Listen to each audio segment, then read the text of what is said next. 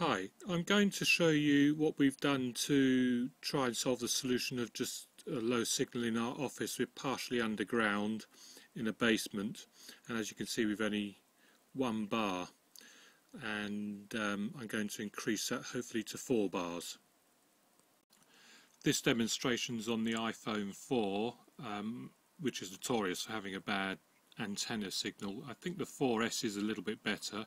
We did the same test on the 3s, iPhone 3s, and in fact got a better signal, and assume it's just as good on the iPhone 5s. But this should work on any smartphone really that can't take a patch lead, a plug-in patch lead. This is just a passive way of increasing your signal by attaching a patch lead to the outside of the phone. I thought I'd better show you what antenna I've got on the outside first before I went any further. It's just a simple 5 decibel open coil one. That one, it goes down cable. It's just a temporary solution into the basement, which is underground there. I've tested with a 9 decibel and a 7 decibel and or dB, and there was no marked improvement. The smaller one in fact was better. The ideal setup of course would be a Yagi antenna, directional antenna, pointed straight at the cell tower, 15 dB gain, so get you your full 5 bars. And I'm just showing you what signal strength we have outside without any attachment. It's 3 bars. Hope you can see that. Bit of reflection.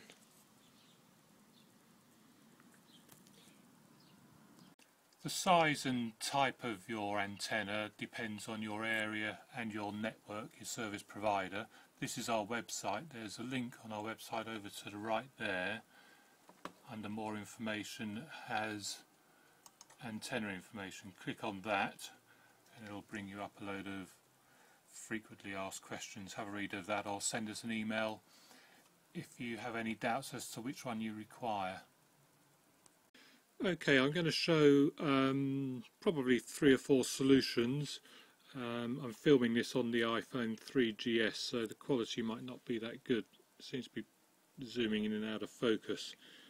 As you can see, only 1 bar. The first test is going to be with the normal cradle you can put in your car or whatever. The signal improvement wasn't the best in this, even though it's the most expensive, and it's probably a bit more awkward to actually hold as a handset to speak into unless you're on hands-free. But anyway, I'm doing this single-handedly, so it might be a bit of a fiddle around. So I'll just place it in, and immediately it's gone to 3 bars. Usually takes about 30 seconds to increase and decrease, so give it a bit of time. But I've noticed with this, if you move it up slightly, you only need to move a few millimeters and you can optimize the signal. I have had it up to 4 bars in this cradle, but you have to be patient, so I won't fiddle around too much here. Now that's staying on 3 bars, but I'll take it out again so you can see it goes back down to 1 bar, or should do. Again, it takes a bit of time.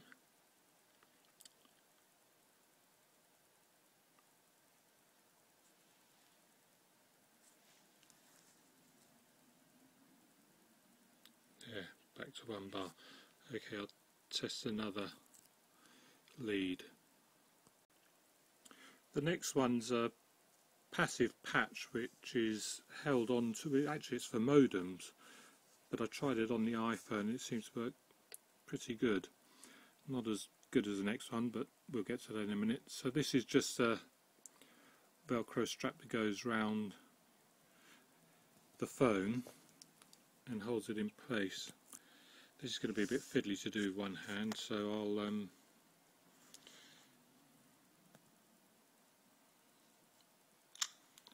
just show you that we're still on 1 or 2 bars.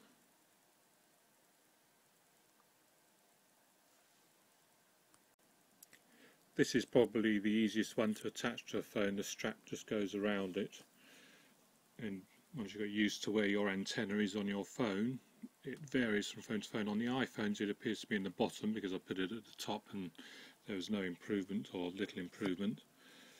So you just slide it in, you lose the bottom row of buttons, but you don't need those whilst you're using apps or chatting on the phone. And as you can see, it's gone up to 3 bars constant.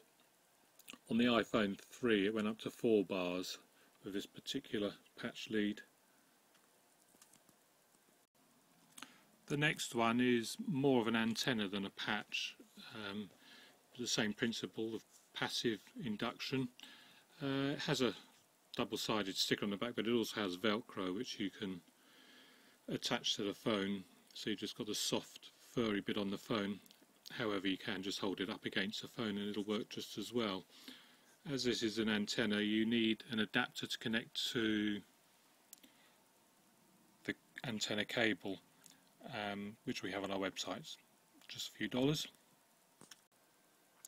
As mentioned, this patch and the previous one work better on the iPhone 3 and 3GS, mainly because they're smaller and the back of the 3GS is curved, whereas the iPhone 4 and 5 are flat backs.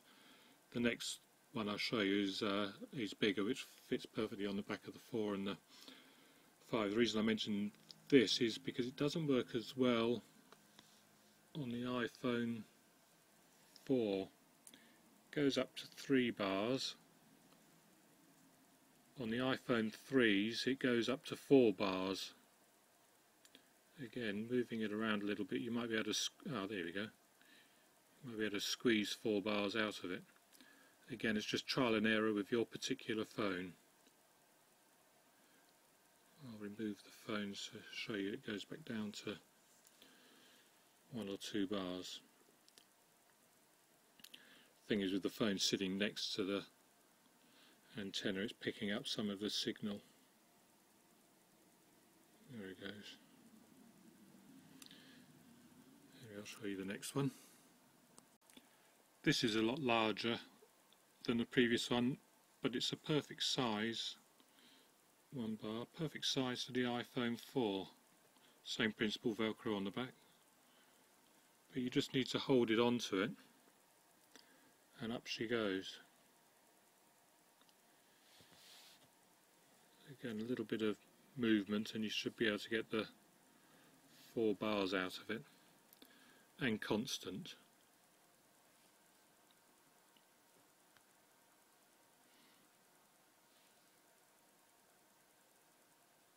Not in this demonstration though. These last two are attached to a thinner cable, which makes it a bit easier for handling. A bit more flexibility. No, it's not doing it.